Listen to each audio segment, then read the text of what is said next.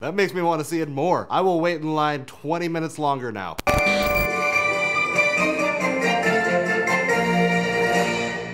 What's up, guys? Welcome to Boss Level 8, where we make fun of movie critics. If you've never been here before and you want to get notified when we have a new video, click the subscribe button and a little bell right next to it. Now, you might have liked the new Deadpool 2 trailer, but here's a bunch of people who hated it. What's the point of all the swearing and sexual crap in this movie? Why do they think that you need to swear to look good and make a great movie? This is a never going to be seen movie by many that otherwise would have enjoyed the action. A few cuss words are one thing, but this is laced with sexual innuendos and swearing like it's the only language they know. Really bad taste and a thumbs down. I hope they lose their shirts on this crappy movie, and boy, are you in for a wild ass ride. Sure, that makes sense if, like, you know, Superman is saying fuck, but open up a Deadpool comic. Any page, just turn. Oh wait. Oh, really? Yeah, that's why this movie is that. Also, I like how you're like, enough of the sexual innuendo and the cursing, let's get back to the action. Man, these penis jokes are really getting in the way of the murder.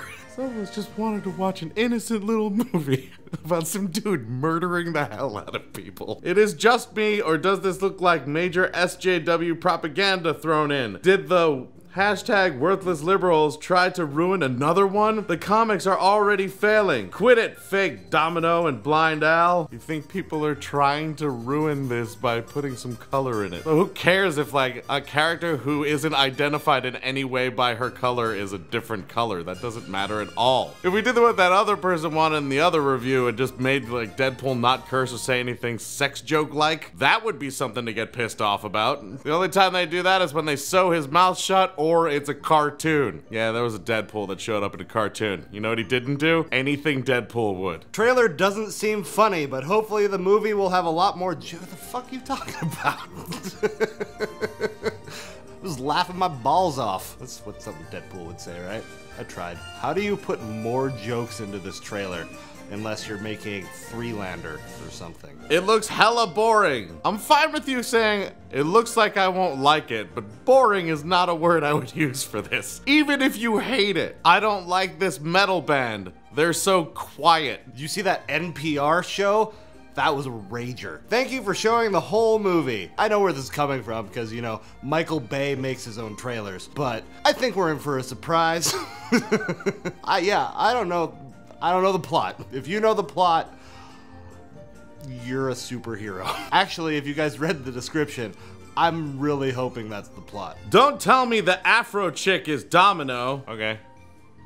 I feel like you're gonna find out anyway, but okay. Actually, the Afro chick is Terry Crews. They had to fuck up and get Terry Crews. That makes me want to see it more. I will wait in line 20 minutes longer now. I feel like that's a good gauge for whether or not you want to hang out with someone. Like, if they're disappointed that Terry Crews shows up, then I don't want to hang out with them. Unfriended. Well, it looks good, but Domino better lose all her pigment by 3 because she's not supposed to be black or have a 70s afro. People are really basing an entire character on how they look.